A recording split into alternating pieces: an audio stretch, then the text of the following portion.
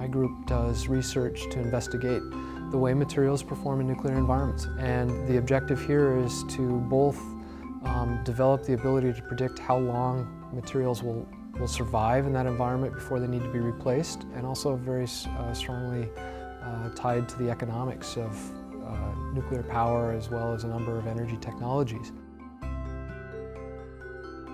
I like to take a paperclip.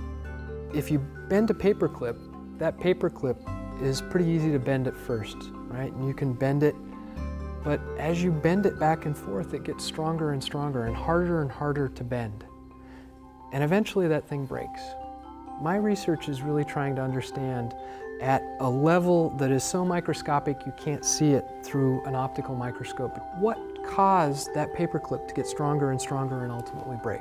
And that's what my research is trying to do, not with a paperclip, but with an engineering material.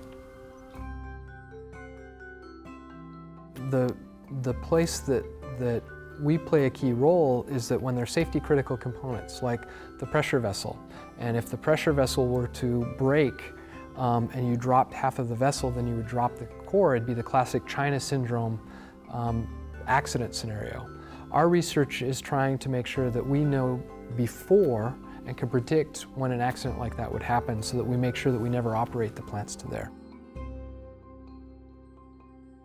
So in my research, I'm concerned with how materials respond to extreme environments, and the combination of UT and Oak Ridge National Lab and the Governor's Chair program puts me in an environment where there's a very strong nuclear engineering program. You've got an up-and-coming university with an administration that supports very strongly the drive to turn the University of Tennessee into a top 25 research university, and a national lab that is renowned for its expertise in material science.